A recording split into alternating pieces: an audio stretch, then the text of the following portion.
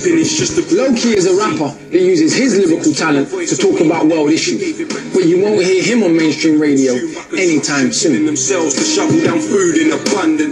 lot of people would call you a conscious MC. What do you make of that title, and what does that mean to you? I don't like it. I think it's a way of ghettoizing what you do, dividing you from other. What's an unconscious MC?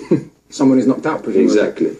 That's interesting, because I asked Giggs the same question about being a road MC, and he said the exact same thing. I was like, I'm a rapper, man, just leave it there. Exactly. It's people that view what we do as a science rather than an art that have to put us in boxes and say, that's where you are, you stay in that corner. For those who don't know, what kind of subjects do you deal with? For me, one side of my family's Arab, one side of my family's from here.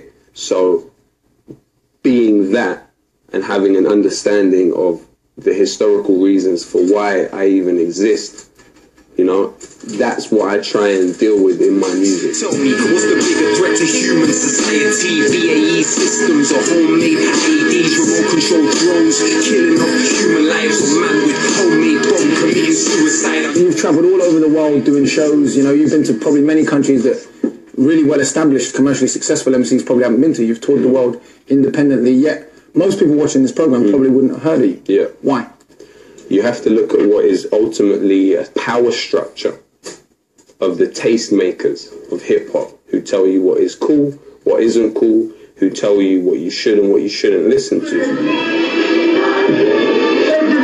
We're told that, oh, no one will listen to that. Well, I'm actually proving that people are listening to it and people do want to hear it. This is what a war is not. Systematic genocide, full of evidence.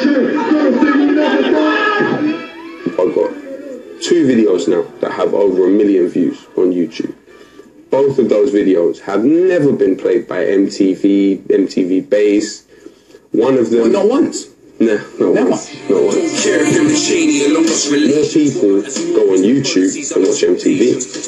More people go on YouTube and watch the BBC. So why do I need them? You don't need other people's definitions of you to exist. You can define yourself. Not the colour of your skin, are you the puppeteer or the puppet on the string? Why is there a tendency to argue that rap isn't poetry? Because they don't like being spoken to by the people who are rapping. They don't even like, there's definitely a school of thought which doesn't even want to walk on the same streets as the people that are rapping to them, let alone listen to the people and let alone try to understand the people.